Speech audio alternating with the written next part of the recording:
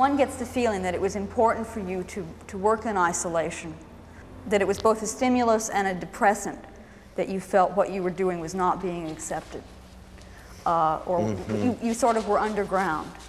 Now things are much different now, 8 years later. It seems so. Do you feel I still that? feel underground.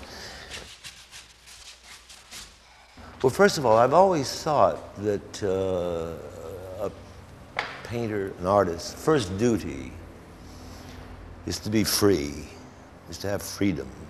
Well, there is such a thing when you're painting, and you're overpainting a lot, that like getting second wind, you acquire, I mean, you're on it like a bulldog on a trouser cuff. You acquire a sight, like another kind of sight.